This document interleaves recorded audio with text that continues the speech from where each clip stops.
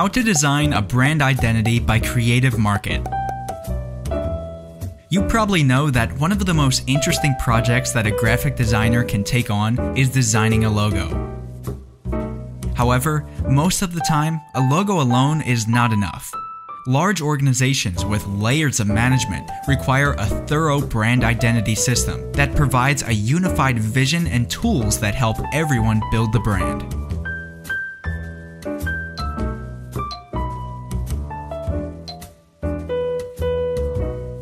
A brand, or branding, refers to the perceived image and subsequent emotional response to a company, its products, and services.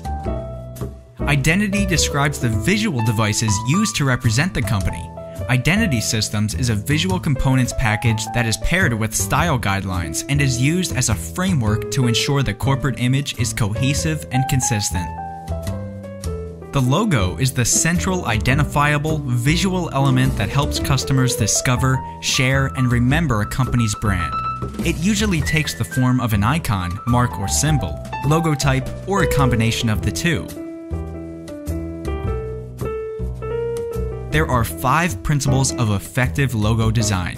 It needs to be simple, memorable, timeless, versatile, appropriate.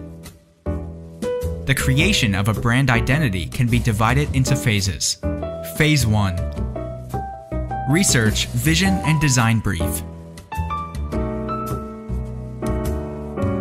This phase should be as thorough as required. It's the most crucial part of the overall process and should result in a design brief that guides the rest of the project.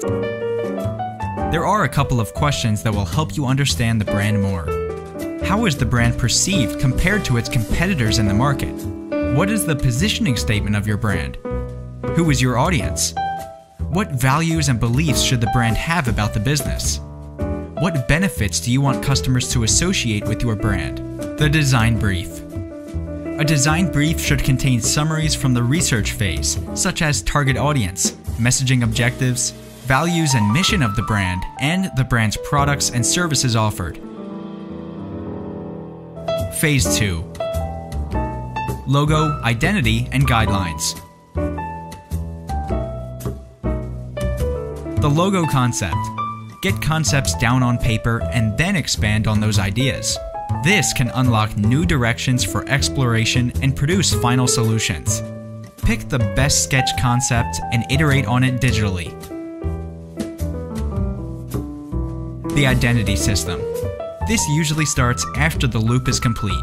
The purpose of the identity system is to form a systematic visual language around the logo. The style guidelines. They contain and prescribe the logo's usage rules, typeface, color palette, layout guidelines, and more. They exist so that others can create design collateral and marketing materials that have a cohesive look and voice. Phase 3. Monitoring and rebranding. Regardless, over time, if your target audience shifts, the market evolves, or the brand's products and services change, it may be time for a rebranding. The main challenge with rebranding is trying to maintain familiarity and consistency so that your customers remember you. Hungry for more?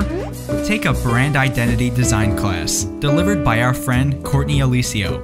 She's a talented designer and produces brand identities in seamless creative. You'll find her class on Skillshare entitled Beyond the Logo, Craft a Brand Identity. If you want to learn more about this topic, please see our list of useful articles after the credits.